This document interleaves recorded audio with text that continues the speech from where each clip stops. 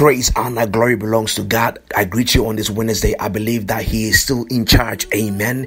The Bible says that for this reason, the Son of Man was manifested to destroy the works of the enemy. I believe that God is in charge of your October, and He's going to do you good, and He is going to cause all things to work together for your good, because the name of God is a strong tower, and anybody that runs in, Scripture says salvation belongs to them. Amen. Let me run on to my assignment quickly today. I want to share something with you from the book of Jonah chapter 1, the verse number 15. Jonah chapter 1, the verse number 15. The Bible says that the soldiers picked Jonah up and threw him into the raging sea, and the storm stopped at once.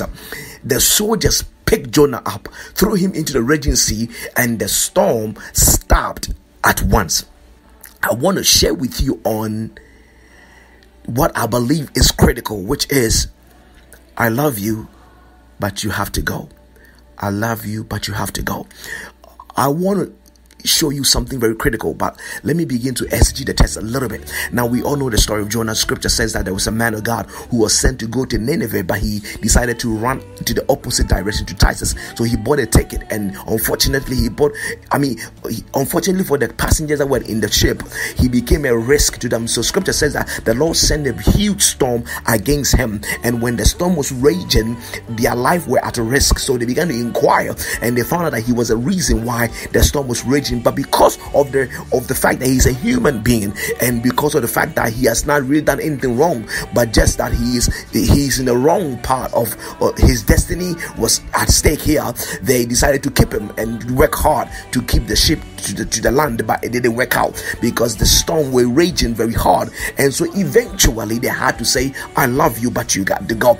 And that is really not the main point, even though my title might mislead you. What I came to let you understand, what you uncover, is the fact that in the first place, all of us here, we have the understanding and the simple understanding that if somebody is a bad influence in your life, the person must leave your life. If somebody is a negative force in your life, they must leave your life. But I came to talk about the people that are positive, the people, because considering what is happening, Jonah is the most righteous guy on the ship. Jonah is the most anointed guy on the ship. Jonah is the most covenant, is a guy with the covenant on the ship. And so if anybody is needed, he should stay. But I came to elevate your mind and understanding to another level of thinking, which is the purpose of a person is more important than even his character. In other words, if you connect with somebody whose purpose is not in line with your purpose, you are going to run yourself in a bigger problem. So what I want you to understand, that don't look at just character, look at purpose, because purpose is a person who has a good character who is in the wrong purpose could still ruin your life.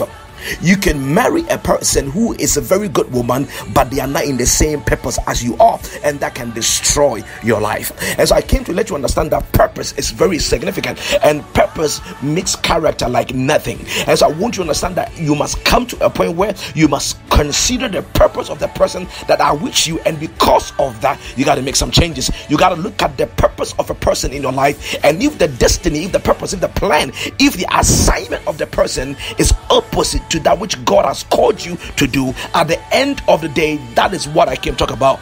That there are some people that they are not bad people, but when you understand that the reason why things are not working out is because they are not called to walk the same path, you gotta let them go.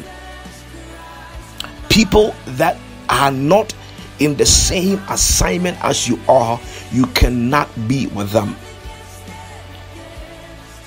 It is very clear. Any person destined to Nineveh in a Tarshish ship, no matter how holy, how anointed, how prophetic he is, he cannot be your partner, because the storms of life will be against you for a reason you don't understand. And so I want you to understand that purpose is critical.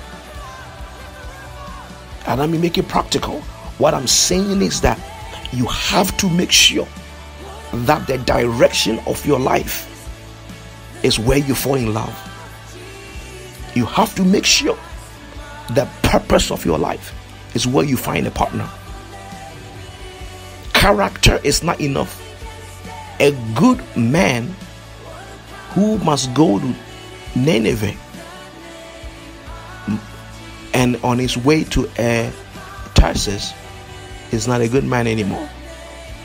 Anybody who's going in the wrong direction is the wrong person. And so I want you to have this boldness to understand this next level. And I'm speaking to leaders, I'm speaking to men, I'm speaking to people with purpose. I'm speaking to people that God has an assignment on their lives. Sometimes you connect with some people and that is the end of your life. And so I want you to understand that you must come to a place where you say, I love you, but you have to go. I love you, but this is where the bar stops. Because without that, you will not stop your storms. It's very critical. And so I want to pray with you that you understand that without understanding the significance of purpose, you cannot fulfill your plan.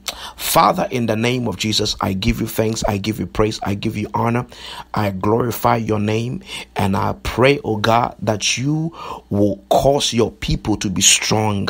You will cause your people to receive that ability to discern and to know the purpose with which they are connected to the people in their lives. And I pray that if there's anybody under the sound of my voice who is going through a storm, whose ship is going through a storm because of a particular person on board, I pray that, Father, open their eyes to begin to behold and let them pick it up. So at the end of the day, victory shall be theirs and the glory will go back to you. We honor your name on this Wednesday.